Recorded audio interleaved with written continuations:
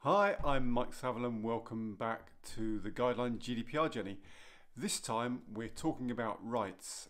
Now this is perhaps the key part of GDPR. It's all about giving individuals more rights with what's done with their data. So it's really important that we get it right. Now we're thinking of this in 3 steps really. First step is you need to tell people about their rights. The second step, really you need to enable people to exercise those rights. And then finally, you need to have a process in place to enable to support and follow up those requests.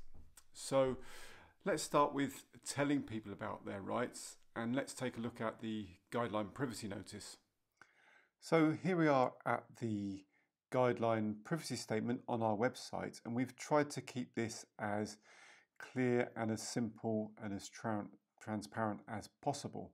So if we scroll down to the section on rights, we've listed the rights that people have. So people can see what data we hold on them. They can ask for it to be corrected. They can receive a copy of the data. They can ask us to delete it. They can object to what we're doing with it, and they can complain to the supervisory authority. And we've tried to describe it in plain English rather than using the GDPR terms. So if we were to tell people about the right to portability or the right to restriction, then that's kind of difficult for people to understand who perhaps aren't aware of the GDPR. So that's how we tell people about their rights. The next step is enabling those rights. So there are a number of routes that customers and individuals can take. They can, as it says here, they can email privacy@guideline.com. They can write to us. Our address is on every page of our website. They can contact us via our contact form, or they can phone us via our phone number. But we've also set up a subject access request form. And if we take a look at this, this deals specifically with information requests.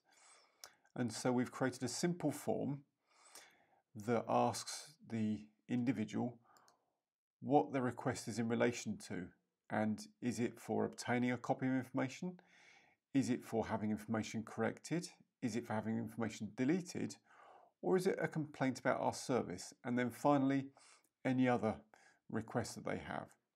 So they might choose to obtain a copy.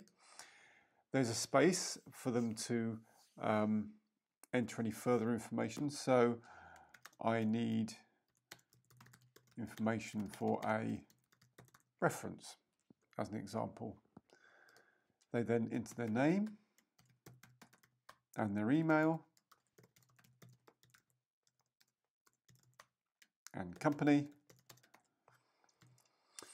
And then we're very careful to explain to them as part of this process what we're going to use the information for, how quickly we're going to respond to them. So initially within 24 hours, and then ideally completing the whole information request within 7 days.